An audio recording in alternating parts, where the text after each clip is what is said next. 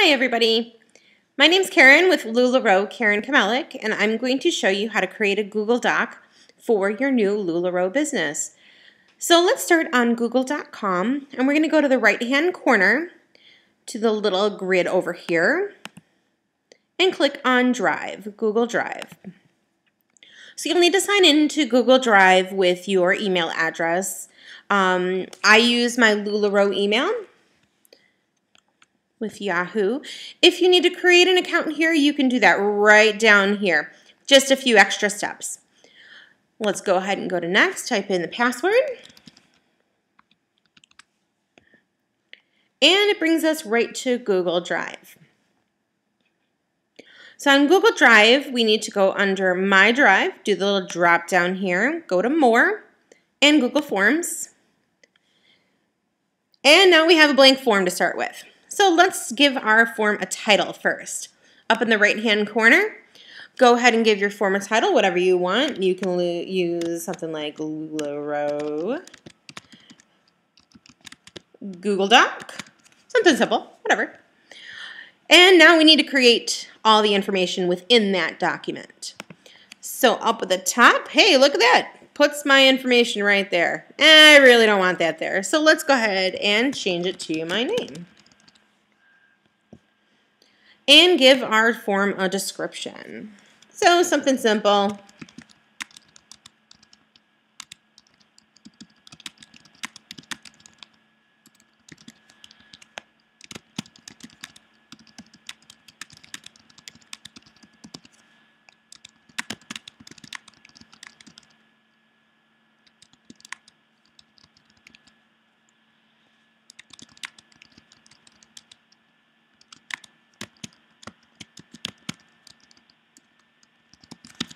All right, so now we've got a little description in there. Let's create our question fields.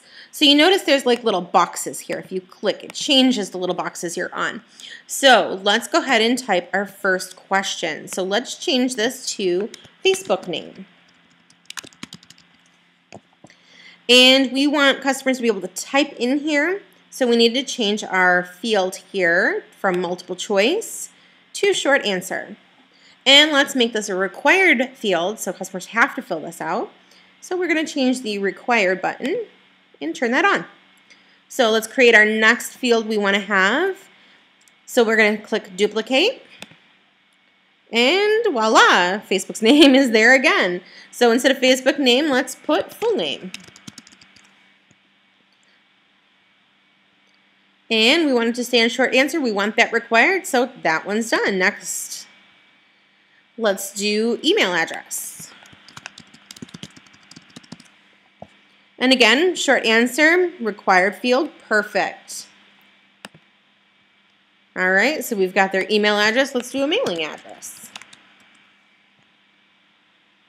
Let's say we want to make the field on this one a little longer. So instead of a short answer, we're going to do a paragraph. That'll give people a little bit more space to put their whole address, just in case, let's say, that you're shipping to a military base or outside of the country. And again, make that a required field. So next field, we're going to go ahead and maybe give customers a little spot to say, like, what did you purchase today?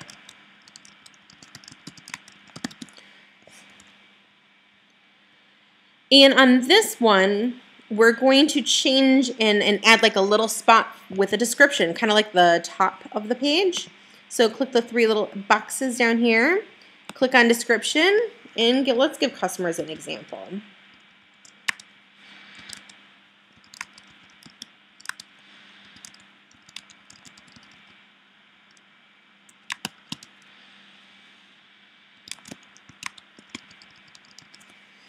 All right, so something simple. And then from paragraph, let's change it from paragraph back to short answer. And let's make this not a required question, just in case people don't remember what they purchased. It happens, but we can usually find that stuff. All right, let's duplicate again.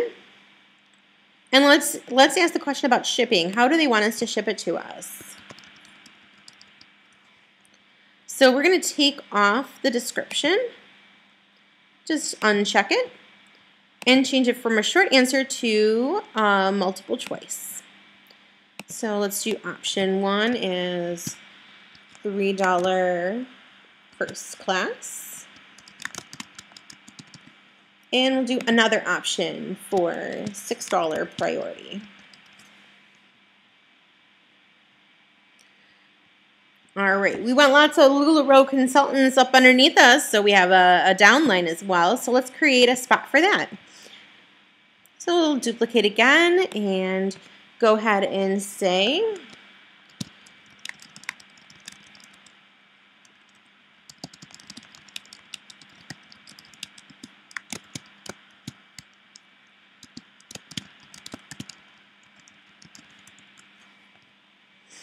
and let's do this multiple choice as well. So, yes, please.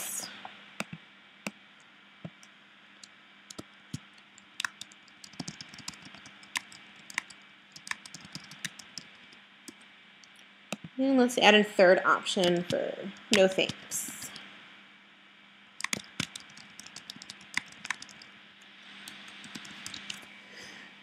And let's make this a required field. All right, let's give customers a spot for giving us any more information.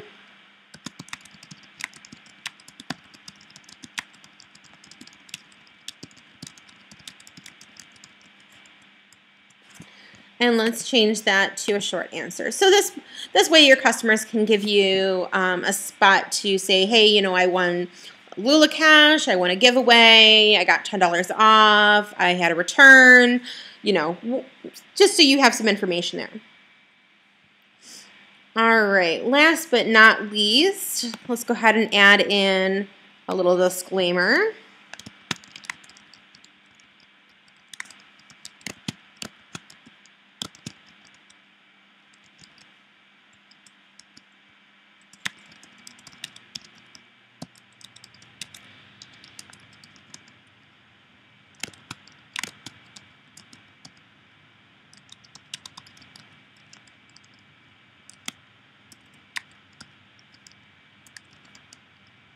Oops.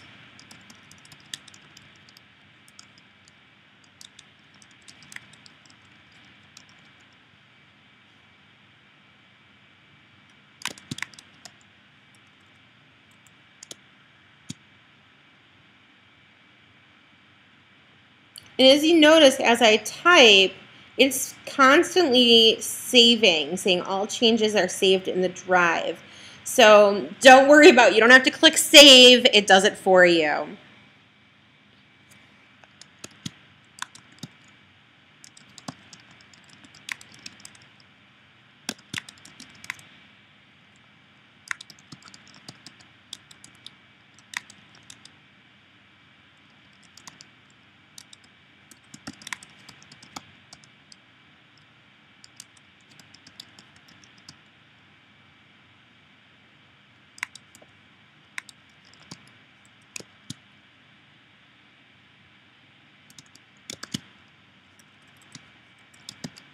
Oops.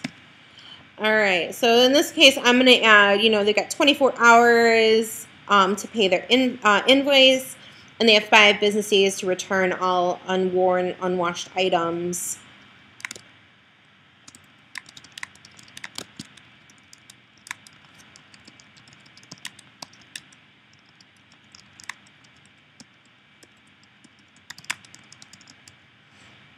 So in this one, we're going to, instead of a short answer text, we're going to put a multiple choice and just say, I understand.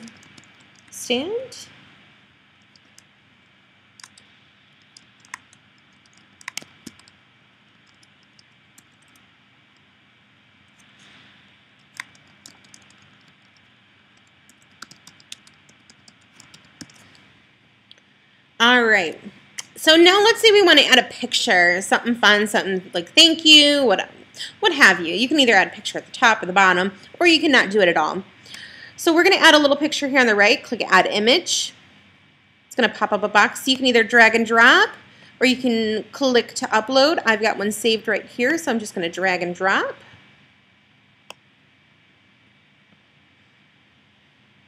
and it's going to add it on the bottom. Now you see there's a spot for you to do image title. You can leave that blank. It won't have anything there, or you can type something. It's completely up to you. At the bottom, once everything's done and you have somebody click on your link, there's going to be a little box down here that says send or submit. So that doesn't show up when you're creating it, but it will show up on your page. So a couple other things you can do. Let's say you really do not like the color purple. You want to change the color background, or you want to put like a little theme. Up at the top here, you can go ahead and click color palette. Bunch of different colors pop up. You got a nice little pink color. So let's say we like that one. How to add a theme, you would go ahead and click the button down here for themes. And let's go to illustrations. Let's find something fun in here. It's going to load up all the illustrations. These seem to be all kind of holiday-ish. But we're coming up to fall, so let's say we want to put a fall one. So let's say we like the leaves. Click select. So nice thing is you can change this however often you want. So you want to change your color palette to like oranges. You can change to like a little blue, whatever have you.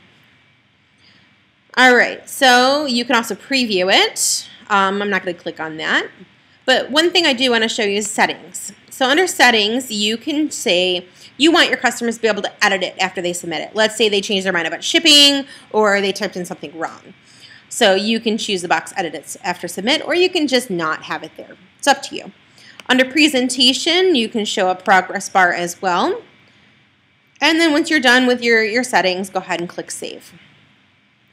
So how to get this onto your LuLaRoe page and pin it? What we need to do is click send and choose the little link here. And you notice the URL right now is really, really long. So Google Doc has given us the option to shorten our URL. Go ahead and do that, and you can click copy, or you can do Control and C. And then go ahead and head over to your LuLaRoe page. So here's my LuLaRoe page. We need to do a write a post. So something like, please fill out.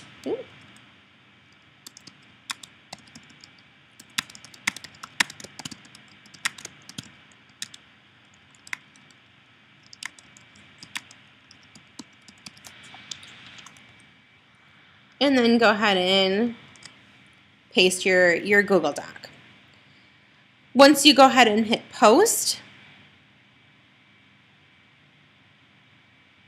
it's going to go ahead and post it for you. To make it a pinned post at the top of your page, just choose the little down arrow button here on the right and click pin post. So now when customers go to your page, that's going to be always at the top. So thanks guys for listening tonight. If you have any questions, please don't hesitate contact me at LuLaRoe Karen Kmelik, or find me on Facebook under Karen Kmelik. Have a wonderful evening. Good luck with your businesses.